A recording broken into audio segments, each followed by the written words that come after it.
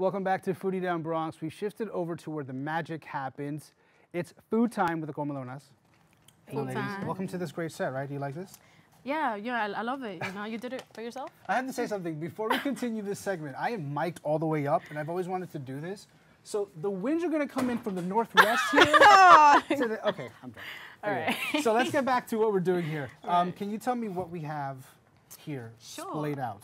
So we decided to bring in some ingredients that are very common in Latino households, not just Latino, but Caribbean, Central American households. So we have kale over here, which is amazing for protein. Kale is, actually I had to learn how to eat it because I hated it, but it's all about how you mix it up. So usually what we do is put like cilantro with it, a little bit of cabbage, chop it up, and you dress it with whatever dressing you want. You can, you know, make your own dressings with like raspberries, blueberries, like whatever you need. The radishes right here I brought because who does not love tacos? Like you love tacos, right? Yes.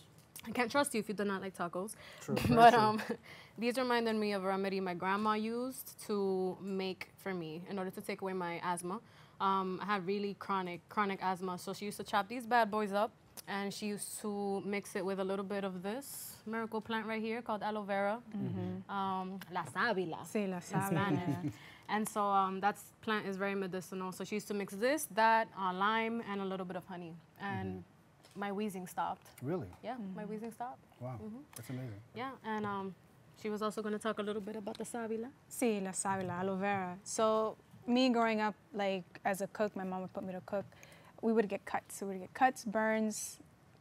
We put a little bit of aloe vera on there, and within maybe a couple of days, it's like it never happened. And like no scarring either. No scars, no scars. So how exactly can you grab it for me and just show me sort of like how do you extract what Oh, very easy. what you need from it, right? The medicinal qualities of it. Yes. And actually the cáscara, like wow, I forget English sometimes. The shell of the aloe vera is actually very medicinal. A lot of fruits have medicinal properties on their shell, on their peels that we usually throw out. Like the inside of a banana, it's good to clean your teeth. It's good to whiten your teeth. Okay. This right here, you can boil it and make a tea out of it, and it helps with like detoxing. But usually how we would cut it is, well, how I learned. You can let me know. But right here, we would cut the ends, like the thorny parts. Okay. And then after that, just slide the skin right off with a knife, nice and thin. And it's like really slimy inside. But that slime is what holds all the goods. Okay, so then you cut the sides here and then you put it to boil, to like how do you, because I have no reference point to this. I've seen it at the supermarket, I know what it is, but I'm just like, I don't even know how anybody messes The with best way to do it is as raw as possible. As raw as possible. As raw as possible, yes. I see. Yeah. Okay. Yeah. You can put it in smoothies. It's also edible. You can actually consume it as well. So then you have a cut or something and then you just sort of kind of like... You slide it right off with the knife, like close to the skin. No. Is that what you're doing? Am I doing it right? No, you're not doing it right. But yeah, you do it like that. Take off the thorns. Right. Slide it through with the knife. And yeah, like she said, raw foods, like, for example, we eat onions and almost everything. We don't notice that, but we do. And usually, there's a fly here. Oh, hey, usually, I have my papers. I can just like... do it. Give it to him. So usually what's best is for you to eat like raw foods so that you can get all the vitamins. When you cook something, it's still good for you. It's just you're diminishing a lot of its values, like the medicinal properties, because the heat is killing it off, you know? So for this, for example, like she said, you could put it in a smoothie. It has a bitter taste, but you can like sweeten it with like some agave. So I brought some agave here, or you can sweeten it with some stevia. So these are two great sweeteners that you can substitute sugar. Instead of sugar, you just use these two. Right. Stevia goes a long way, like 2 drops, and it's like super sweet. Okay. Agave is pretty good. And could you tell me about what is this right here next to this little lady? this right here. Oh, do you guys like my muñeca sin cara? Is she like the, is she your mascot or is it? Is she going to be making appearances at your? She should. Right? She should You make guys should like appearances. definitely bring her along. Right? Did I just give you that idea? Yes, you did. Awesome. Thank you. That's what's Minelva, up. you heard that? Minelva, you heard that. So this is, I don't know if you can get a good look of it, but it's a moringa powder. Moringa powder. Moringa powder. Moringa powder. You want to smell it? M-O-R-I-N-G-A. Am I spelling it right? Yeah. Okay, Want to nice. smell it? It's very nice. It smells like matcha, right? So I had no idea what this was until I met Baba Rasan. He's my medicinal guru. He's from Sundial Herbal Products in the Bronx. Shout out to you. And yeah, he's an amazing healer. He actually put me onto this when I was on a field trip with a few kids from my last job. And this is amazing. This heals, like if you're sick, you just put a little bit of that in your tea. And you're set, like literally. Even when you're like menstruating, you have a lot do cramps. I mean, I don't. No, not you. But I know what you're saying. Yeah, women. You know, women. Yeah. So how do you prepare this? So wait, you're saying that I can just make myself a cup of tea, and just sort of sprinkle it on? That's it. And what other ways can I use this? So you can use that even in, for example, smoothies. You can put a banana in there, sort of put it with smoothie. Just sprinkle it on. Same way you would use like matcha, Right. like green tea matcha. Right. Same way with that. Where can I find this? That they have it in specific. The Jamaican spots, man. Yeah. The Jamaican spots, they have moringa powder, Sundial Herbal Products on Boston Road. I got that from there. I always get my herbs from there. That, blue vervain, different herbs. Okay, gotcha.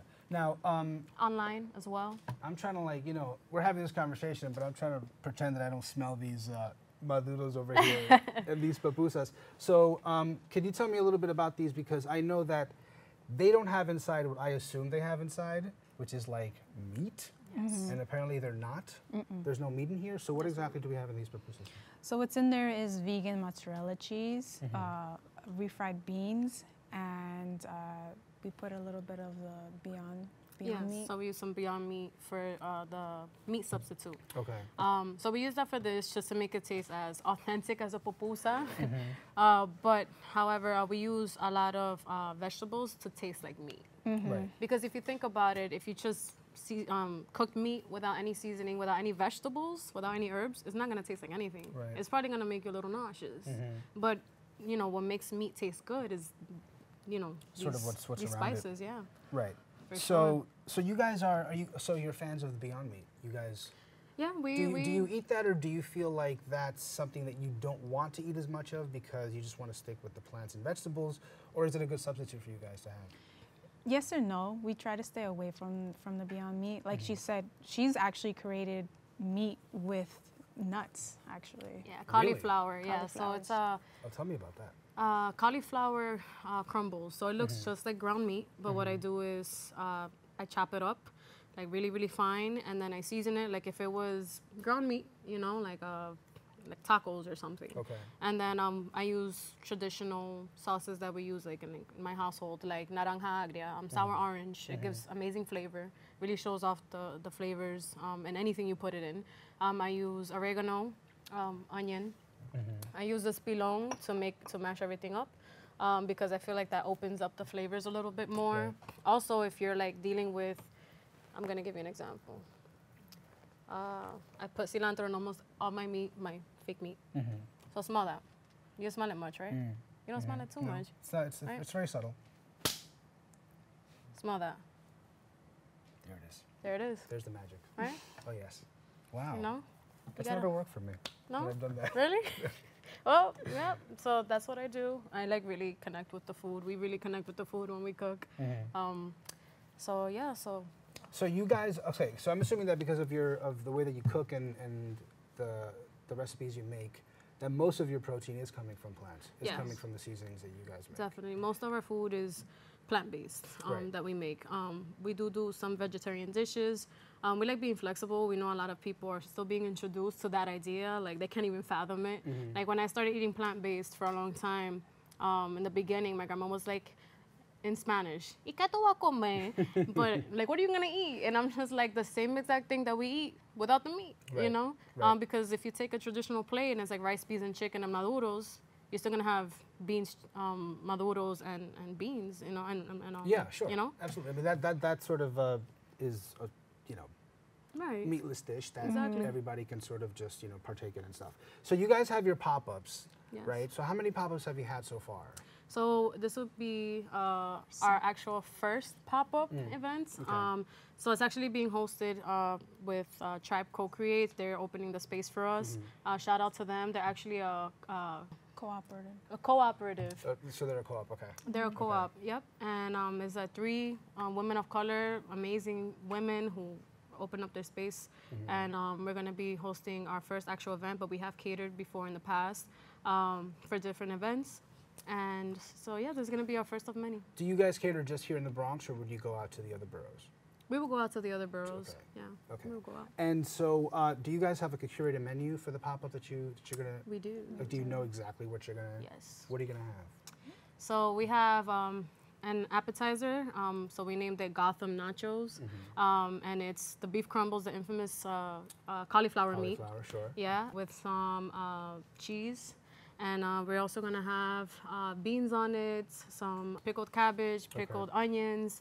So kind of like similar to this without the liquid. Oh, this is beautiful. So we love probiotics, like anything that's like, you know, pickled, like fermented, is really good for your digestive tract. Right. So we're gonna have some of that on top of it. We're gonna have. You know, can you tell me a little bit about pickling? Because how long does the process of pickling take? Like, what do you?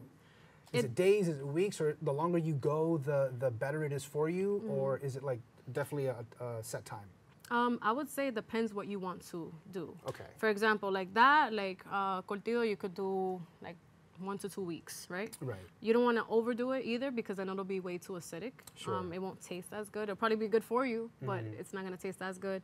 Then kombucha, for example. Like I ferment my own kombucha. You get the SCOBY. Really? Yeah. Oh, wow. So the SCOBY, it's like a little, it looks like a little stingray. Okay. So you get it online, you get a piece of it, and whatever size jar you put it in, it grows to that size. Okay. So you'll get a jar like this big and it'll grow that big. Oh, that's amazing. It's incredible. It's really fascinating. That's very cool. So the SCOBY would be like 2 weeks exact. If you weeks, do it okay. more than that, it can turn into beer, which is, hey, fun. Hey, but, what's wrong with that, man? you know, it depends what you want. So you guys have your social media up and running. Yes. Do you guys, what is it that you guys put up there that you think is going to sell or market your brand the correct way, right? Because you guys do catering. So, oh, actually, you know what? I want to ask you, with the catering, do you have your set menu as well, or do you go Preference. Preference. Yeah. Okay, Preference. there you go. Right. Yeah, because okay. everybody has different, different dietary needs, Sure, or like sure. just even themes. You know, maybe like a taco night, Mexican night, or you know. Okay. So it depends on that. So it's basically client by client. Client by you client. guys decide what you do. And so because it's client by client, do you put that up in your social? Do you guys make sure that people on Instagram can see the different types of food that you offer? Or do you sort of want to push one message, which is it's all plant-based, it's all greens and healthy? Like, how do you guys manage your social? So I can say a little bit and then you can, but pretty much with that, like we want to have different varieties. So for example, we'll post 3 different cuisines just to have some diversity on the page. Okay. And again, we are fairly new, we're just up and coming, launching. So there'll definitely be more content within the next 2 weeks, Okay. as well as other social media platforms. Right now, we're very focused on like the Instagram, but we'll be having our Facebook within the next 2 weeks. We'll be having the Twitter. We already have the Twitter actually. Oh, so you guys are going to be tweeting? Yes, we're going to be tweeting. Oh, very good. Okay. Tweeting, yes. Okay. And actually, like on our Instagram page, we have like holistic food benefits, right? So if you go on our page at Comelonaz with a Z, it'll show like different herbs and what they're good for. And then like maybe subconsciously you'll think of, hey, Comelonaz did post, you know, something about like oregano is good for this. And I am having this type of pain. Like, let me, you know, use that, you know? So you guys definitely want to have like an informational type of Instagram, not Yes. just like put up pretty pictures. Yeah. But you guys really want to give people something to take from it. Yeah. Right, like on your posts. Yeah, and of course, a lot of our dishes, we're also going to revamping a lot of them. So a lot of the favorite foods that we grew up with, we're going to make it plant based as well. Right. So I feel like that's also a really good use for Twitter as well. Sort of you link articles, or you yourself make your own posts where you speak about the benefits of certain foods and you know, things like that. So, but I'm wondering about Twitter, because like Twitter is something that I think so many people think of it as an afterthought and they focus just on Instagram. Right.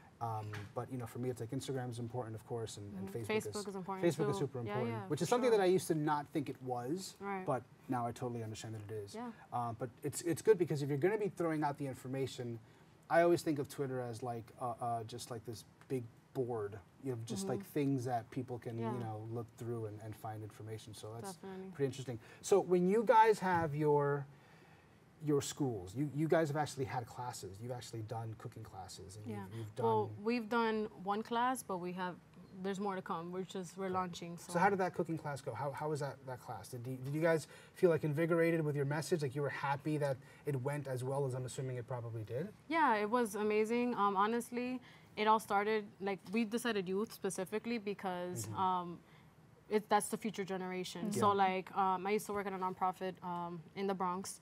And so when I was talking about my guru, Baba Rasan, like we actually took those kids there.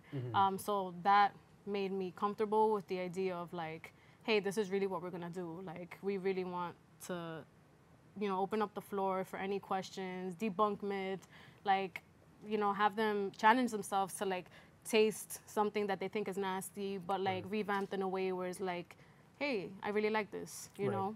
Right. So that's how it went. A lot of open-mindedness there, for sure. How do you guys feel about taking this initiative on? Because I'm assuming it's something that can take a lot of like mental stress on you, and you know, every day you wake up and you think about what you're going to do. And I'm always fascinated by people who go into business for themselves. Quenia, I want to know how it affects you, because this is something that's like 24/7, right? You don't really stop this, right? Even though you might have days where you might be off, no one's really off. Like, how does it affect you to have to always sort of be on in order to make this super successful? So for me, going back to my mom, when she would go into these pharmaceutical companies, you know, it broke my heart seeing her read certain books, and she would look at me like, estas son cosas that we used to make. Like a lot of these holistic healings, a lot of these medicines came from our land. So it was just heartbreaking that they're reselling it to us. So that's why Comelonaz is here to reclaim this. So I have to remind myself why I'm doing this, and this is por mi gente, for my people. Right. So when you have when that sticks to you, that goal in mind, that's kind of what makes it easy. And how is it for you? Because having the goal in mind makes it easy, but it's still a day-to-day operation. Yeah. Are there moments where you're just overwhelmed by even just doing something as simple as posting or being on Instagram, or sort of finding out what are the best techniques? Or sometimes you get overwhelmed even by cooking. As much as you guys love it, of course, there comes a point where everything just becomes too much, right? Like, does that happen to you? Do you get overwhelmed sometimes? Sometimes it can feel a little overwhelming, especially because I feel like as a society, a lot of people are like programmed to like compare, right? So it's like also catching yourself like, nope, that's not me. This is our own lane. We're doing this out of our hearts because we care, we want to give back. So like that, keeping that in mind, and also just like trying to shift perspectives. I feel like that's something that that works wonders. You know, if you look at something like, if it's gonna be, you know, hard work and it's just like, oh, you're draining. It's draining, I mean. Versus you look at something and it's like, wow, I'm self-teaching myself Photoshop, you know, like I am on YouTube University and I'm just like learning this for myself, and it's hard, and it's intimidating, but at the same time, it's like rewarding because you're gaining these skills while you're, you know, doing your brand and like getting out there and meeting people. And so looking at it as like networking opportunities, looking at it as like new open doors, new skills that I'm acquiring, that we're acquiring.